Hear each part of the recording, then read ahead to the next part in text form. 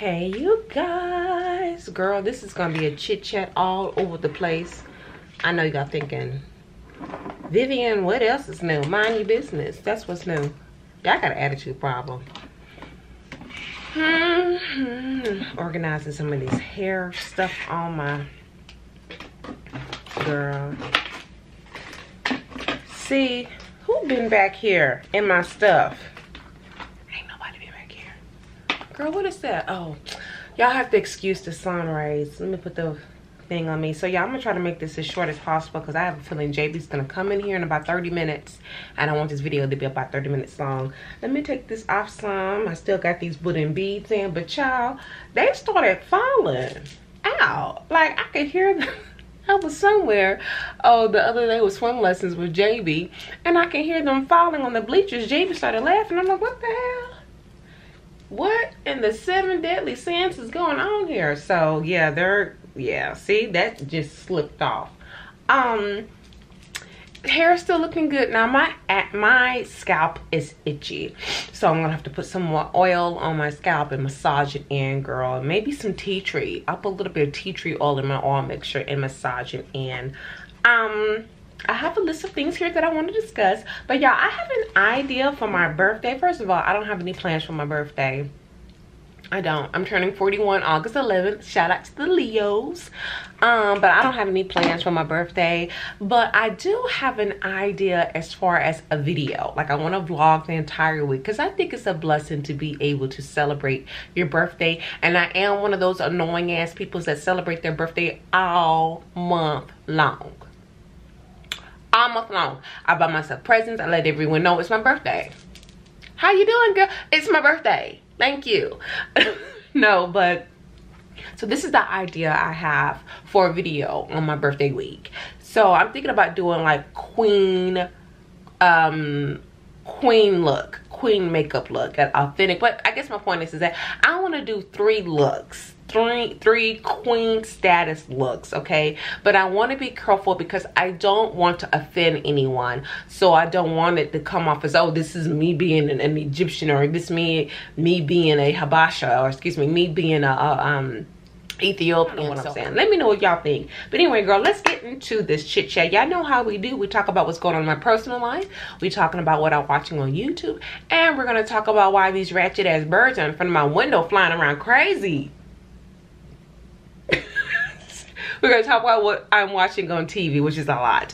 So you guys, speaking of Ethiopian, I went to an Ethiopian spice shop. They know me up in there because, yeah, they know me because I've been going there for like 6 years.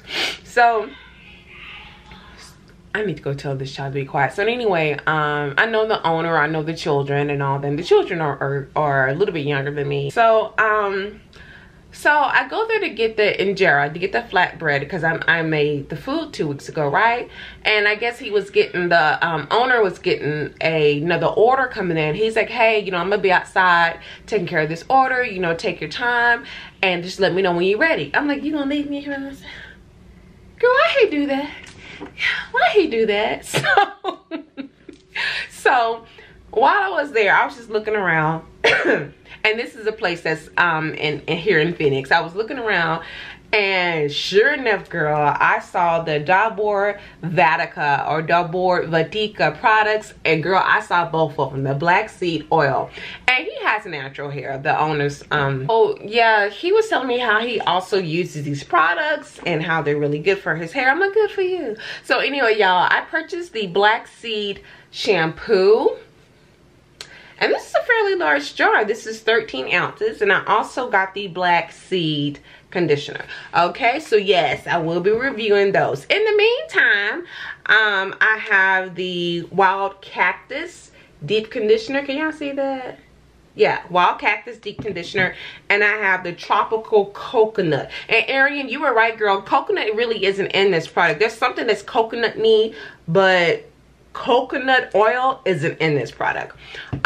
Also picked up some fenugreek seeds because I'm gonna get back on my fenugreek oil kick.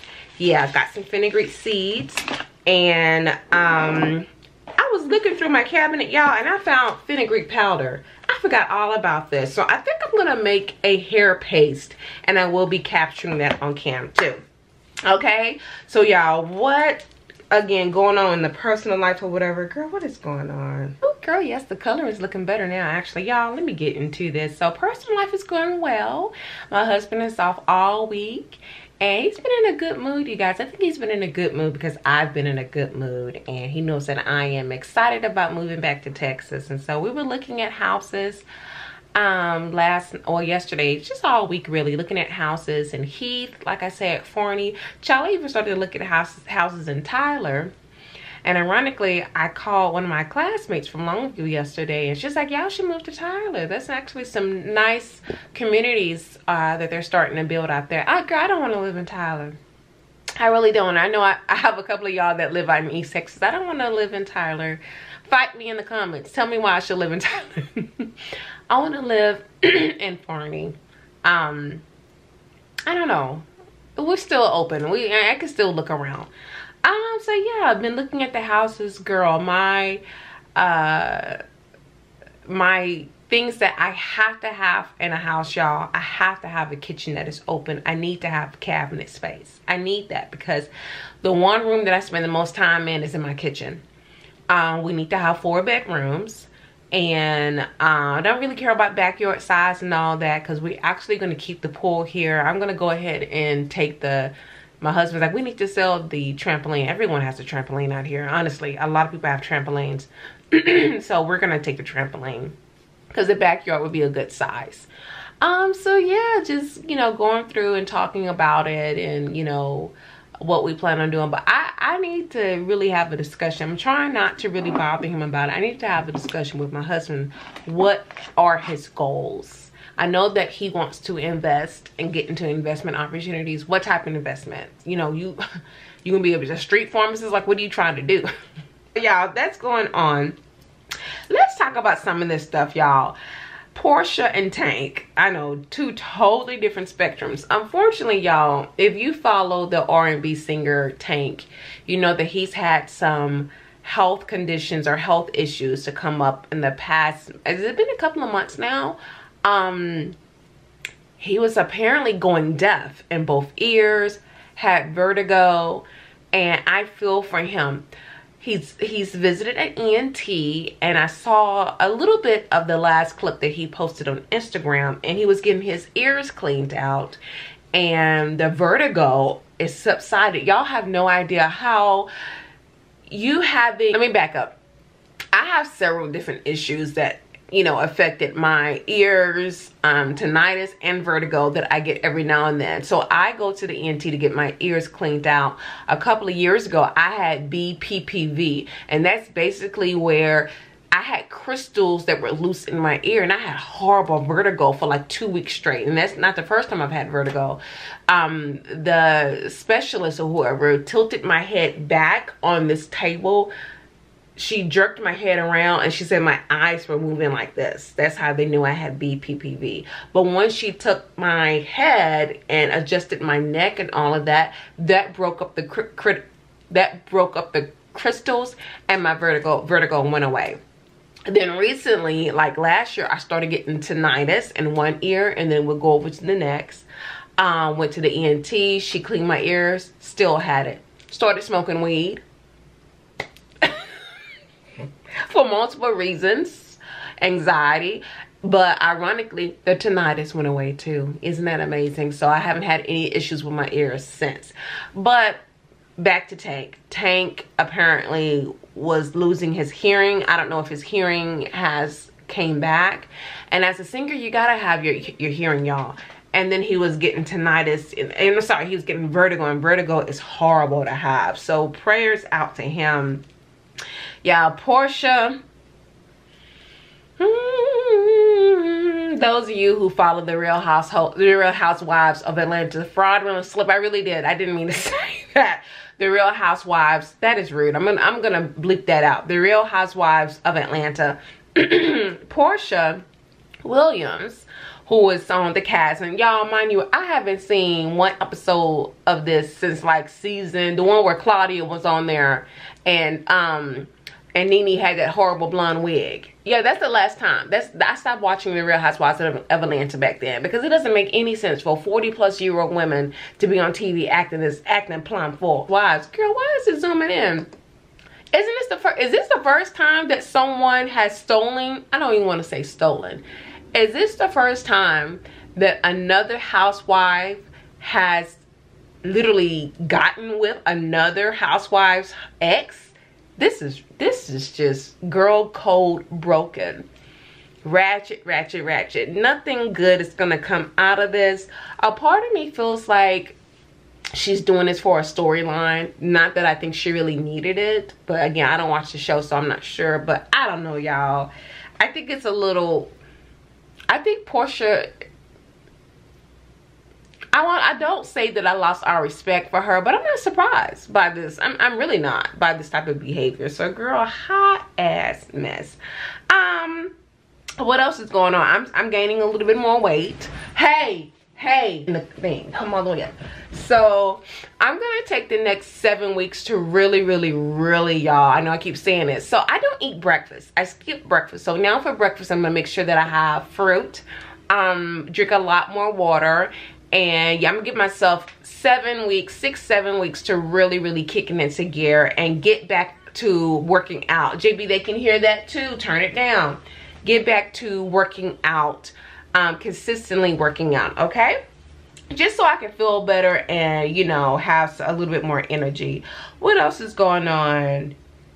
Child, girl, what is all up with all these people acting crazy on the planes, y'all? Like, we already know people were crazy, but it seems like there's more and more people just acting a plumb full. Look, I'm not getting on nobody's plane. We probably won't even get on a plane till next year when we visit Texas to look at some of these houses. I'm not getting on nobody's plane anytime soon. So people don't want to wear their mask. People, or those people that do wear their mask and they're still just acting crazy on the planes. And from what I understand now, the airlines is going to be, what is it? Basically going to be, what do you call it? Like a fine? You're getting fined if you acting crazy on the plane, like thousands of dollars if you want to show your ass on the plane. Which I don't blame them. It's very disruptive because a lot of the times, look, when you're doing that, you're holding up the plane. You're holding up flights. And that has an effect on other flights. I don't think people realize that. Or maybe they do and they just don't care. So, girl, it is what it is. So, yeah, people acting crazy on the planes. Look, I want to say this, too, before we start talking about what I've been watching on YouTube and all this. I want to say this. Things are slowly going back to normal. We see that. Praise God. Honestly, the numbers are slowly going down. 1, don't get comfortable. Don't get too comfortable, y'all. 2, it is okay to still not be okay. Some of you may see, you know people who are out traveling, people are, going on about their lives, and you're still not okay. That's okay. I'm here to tell you it is okay to still not be okay. Because trust and believe, I still have my moments where I'm like, I feel like I'm living in a alternate reality. Is this real world? Yeah, is this our life right now? Yes, it is. So just wanted to say that you're not alone, okay? So y'all, what I'm watching on YouTube, girl, nothing. I'm really not watching hardly anything. I was watching some of Ashley Miller's reviews. She's the light-skinned girl. Did she live in Atlanta? I'm not sure, y'all. Girl, looking at Gordon Ramsay Kitchen Nightmares. I like to look at some of the old episodes of Kitchen Nightmares. Girl, these restaurants are disgusting. But yeah, not really watching a lot of hair stuff and all that. I do need to call my girl Angel, aka Nezzy Naps. She wants to collab, hopefully on we have some ideas. I still am going to do the collab. I'm gonna put Busby in one of my videos. I'm going to do, girl, I'm gonna do it, sis. I'm gonna do the Flexi Rod set. I'm gonna use her video, how to get the best Flexi Rod set. I'm gonna embed that in my video. And she knows all about it. Excuse me. And she was giving me tips. I'm like, girl, she gave me tips like 6 months ago and I still haven't done the video. What I'm watching on TV, girl, everything. So back to watching Good Girls. Look, I'm starting over with season 1 of Good Girls. Good Girls is good. Good Girls is on Netflix and Hulu if you don't have it. Handmaid's Tale, kind of slowing down. I'm not sure if I'm feeling this season, y'all, but maybe. And I will say this season is not as traumatic as the other seasons and episodes have been, and I know it's a bit much if you can't get into it, and it's a bit much. Dirty John season 2, and they are going into the story of Betty Broderick. Girl, when I tell you Betty was a piece of work, Betty Broderick is a house mom who unfortunately murdered her ex-husband Dan and his wife, his new wife Linda. Now y'all, there's been so many shows and movies and Lifetime movies done about this case, and I think the reason why it is such an interesting story is because Betty came off as a normal housewife, and she snapped. She snapped. Now there's been people that say, you know, they deserved it because apparently they dragged it. Dan was a lawyer and a doctor, and Betty actually helped to put him through school both times. So 10 years. They had 4 children, actually 5. One child died. 4 are living. Dan actually wrote out, I think her name is Lee, one of the children out of the will. That's cold. That's cold. I understand you got problems with your wife, your ex-wife, but to leave out one of your children out of the will is cold. Apparently the girl had drug problems and all that. So the family is split on how they even think about Betty. 2 of the children are on her side. 2 of them are on the father's side. But y'all, we don't know what happened. You know, everyone's making assumptions, but the only people who really knew what happened is Dan, who unfortunately isn't with us, and Betty, who is still in prison. She went to prison. She's out in California. I think 1989 is when the murders happened. She was in her 40s. She is 70 something years old. She is up for parole again. She'll be like 84 years old. And from what I understand, she is cold, y'all. She shows no remorse for killing that man and his wife. Dan, in my opinion, was a classic narcissistic. But I think that Betty was also a sociopath.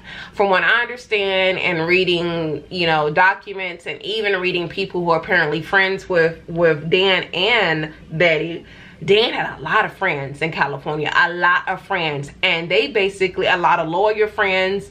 They wouldn't even help her. Even her own family turned on. Like one of her friends I saw posted on YouTube, one of the friends said that she never even met Betty's parents, and she was really surprised by that. Like they were almost like ghosts. Betty rarely talked about them. And y'all see, yeah, like I said, you never know what's going on. Child, I was thinking about writing Miss Betty, and you know, and talking.